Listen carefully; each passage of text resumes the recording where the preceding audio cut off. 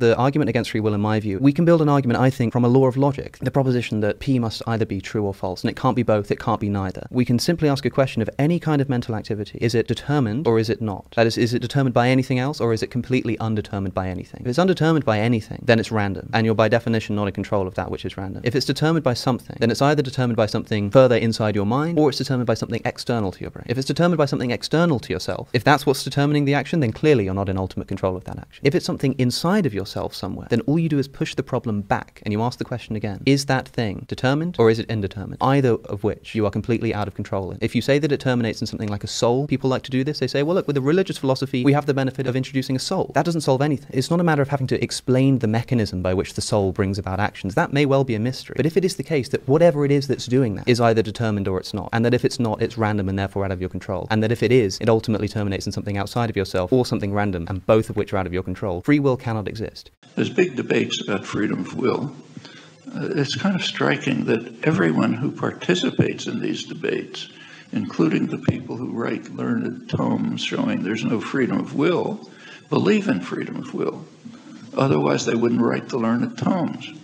And if we're all just thermostats of some complicated kind, then what you do is determined, and how people react is determined. So what's the point of the effort? None. So everyone kind of intuitively believes it. I mean, we all believe that I can either pick this up or throw it across the room or not do anything with it. But what is it? Well, it lies beyond. I think you can speculate about what the core of the problem is. If you take a look at human science, there are two concepts that are pretty well understood. One of them is determinacy. Something determines something else. The other one is randomness. Things happen without anything determining them. And that's about it, I think.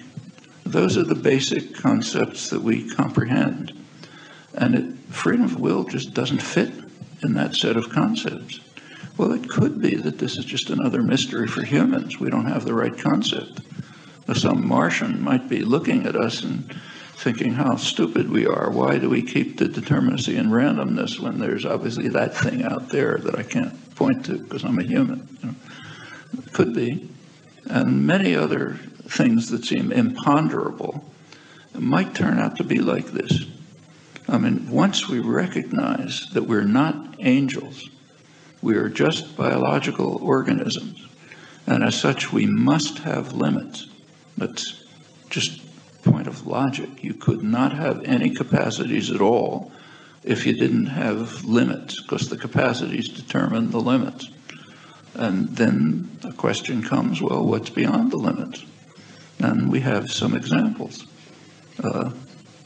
plausible examples. There may be many others.